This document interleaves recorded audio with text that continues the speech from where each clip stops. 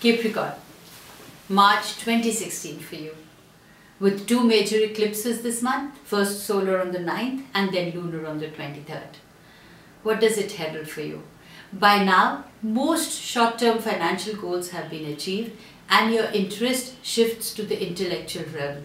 The whole point of wealth is to take time off for intellectual mind development. So the month ahead is good for taking courses or teaching courses in whatever expertise you are endowed with. Students will do well and sales and marketing people meet their targets. The two major eclipses this month shake up the entire world and yours is no different.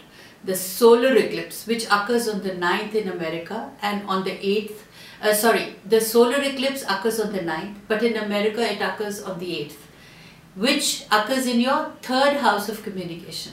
Now this is a strong eclipse, so take it nice and easy. Be patient and spending time at home is advisable. The eclipse tests your equipment, servicing and sudden breakdowns are foreseen during this time. There can be communication glitches. Those younger to you, dependent upon you emotionally or financially, experience certain kind of dramas and temperamental behavior. You could be having encounters with death or near-death-like experiences. The dark angel lets you know of his presence. The dreams of death or hearing about it is just a reminder for you to get more serious about life. This is all to remind you that you were born with a purpose, so get on with your work. This eclipse impacts on Saturn, your ruling planet, reinforcing the above. It also impacts on Mars, your family planet. Elders in your family may fall sick or need attention. The lunar eclipse on the 23rd also affects you strongly, especially for those born between December 21st and 25th. The eclipse occurs in your 10th house of career, indicating career upheavals and changes. There are many scenarios as to what happens. Sometimes people change their actual career, sometimes their approach towards life.